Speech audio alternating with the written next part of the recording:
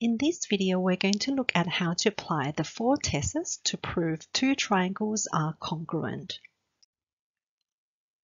If two triangles are congruent, it means that they are exactly identical. This means that they must have corresponding sides the same, and the corresponding angles must be equal as well. There are 4 tests we can use to prove that two triangles are congruent. The first test is called the SSS test. This is when we can show that 3 pairs of corresponding sides are equal. The second test is the AAS test. This is when we need to show that 2 angles in the 2 triangles are the same and 1 pair of corresponding sides is equal as well. The third test is the SAS test. In this test, we need to show that the 2 triangles have got 2 equal corresponding sides and the included angle between the 2 sides must also be the same. And the last test is the RHS test. In this test, we need to show that both triangles have got a right angle, the hypotenuse of both triangles are the same, and 1 corresponding side of both triangles are equal. So let's look at how to apply these tests. Our first example, we've got 2 triangles, triangle ABC and triangle PQR. From the diagram, it's shown that these 2 triangles have got 3 pairs of corresponding sides. So it should be obvious that we're going to be using the SSS test. But what we want to do is to learn how to properly construct the proof for congruence. So we're going to begin with the introduction, followed by the body, followed by a conclusion, much like an English essay. So for the introduction, you're going to introduce which 2 triangles we're looking at. In this example, it's triangle ABC and triangle PQR. So we write, in triangle ABC and triangle PQR, now note here that we want to make sure that the order of the vertices correspond to each other. So A corresponds to P, B corresponds to Q, and C corresponds to R. After the introduction, we now need to come up with 3 reasons to show why they're congruent. The first reason, we can write that AB is equal to PQ. We can see that these 2 sides are the same. They're marked with 1 dash on the diagram. So the reason will be given since it's marked on the diagram. The second reason is AC is equal to PR. These 2 sides are the same. They're marked with 2 dashes on the diagram. So the reason we can simply write given. The third reason is BC is equal to QR. Again, both these 2 sides are marked with 3 dashes on the diagram. So therefore we can write given. So what we have here is we've shown that we have a side equal, another side that's equal, and another side. Therefore we can make the conclusion that triangle ABC is congruent to triangle PQR, and the test that we're going to be using is the SSS test.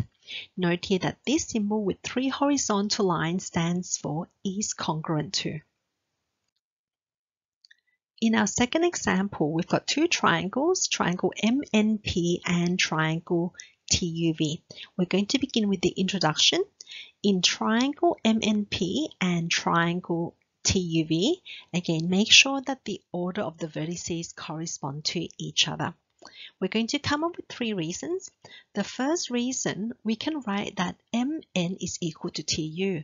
We can see that these 2 sides are the same, and because it's marked, our reason is just given. The second reason, we can also have side MP is equal to TV. These 2 sides are marked with 1 dash, so the reason we can use here is given. We can also see that in these 2 triangles, we have got these 2 angles that's the same.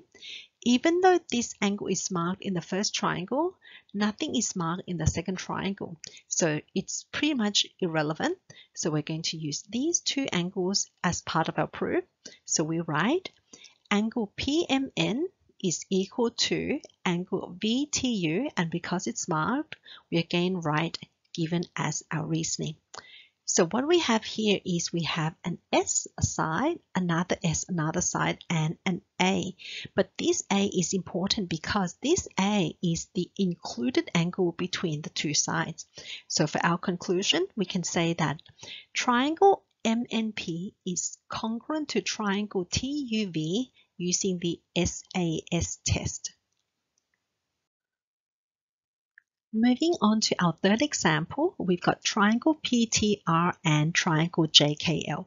Starting with the introduction, in triangle PTR and triangle JKL, we can see that side PT is equal to side JK. So that's going to be our first reason. And because it's marked in the diagram, we simply write given.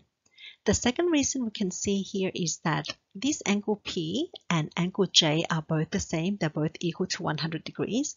So we can write angle TPR is equal to angle KJL, which is equal to 100 degrees. And because it's marked in the diagram, the reason is simply just given again. For the third one, it's a bit more tricky because in the diagram, 35 degrees and 45 degrees are not the same.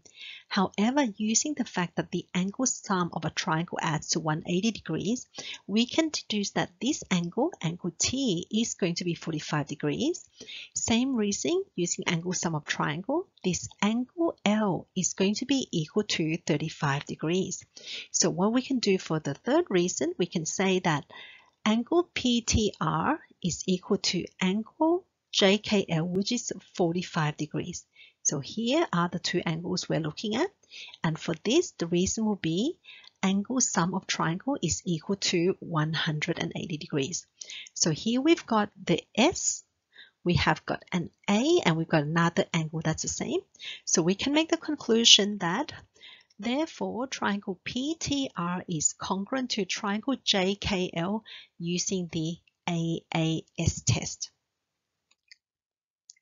For our fourth example, we've got two right-angled triangles, triangle BCD and triangle EFG. So we begin with, in triangle BCD and triangle EFG, our first reason is that angle BCD is equal to angle EFG, and they're both equal to 90 degrees, right angle. That's going to be our reason. The second thing that we can see from the diagram is that we have got 12 and 12 centimeters, that's the same, and both of these sides are opposite the right angle, so they're the hypotenuses. So we can say that BD is equal to EG, which is equal to 12 centimeters, and that's given because it's marked on the diagram. And we can also see from the diagram that BC and EF are marked to be equal on the diagram. So our third reason is BC is equal to EF, and again this is given.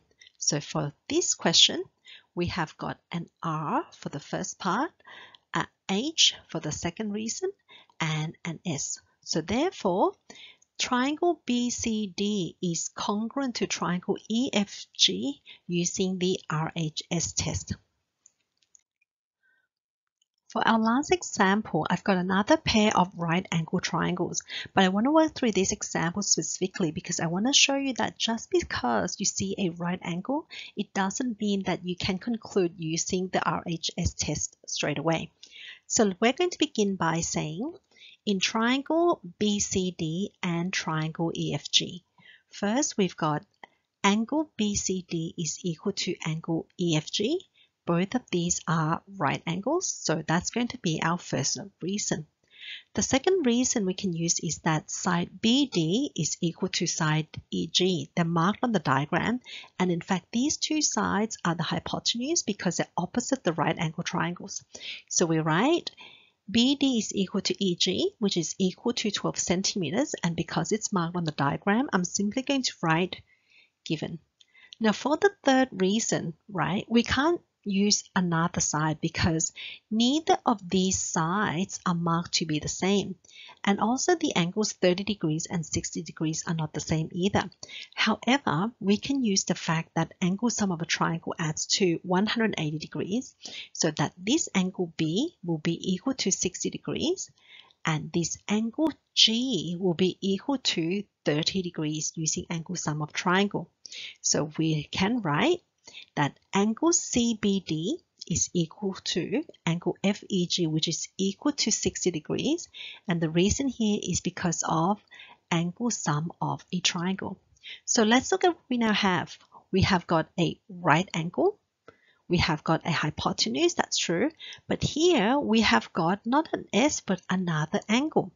So what I'm going to do is the right angle will now convert to an A because a right angle is still an angle.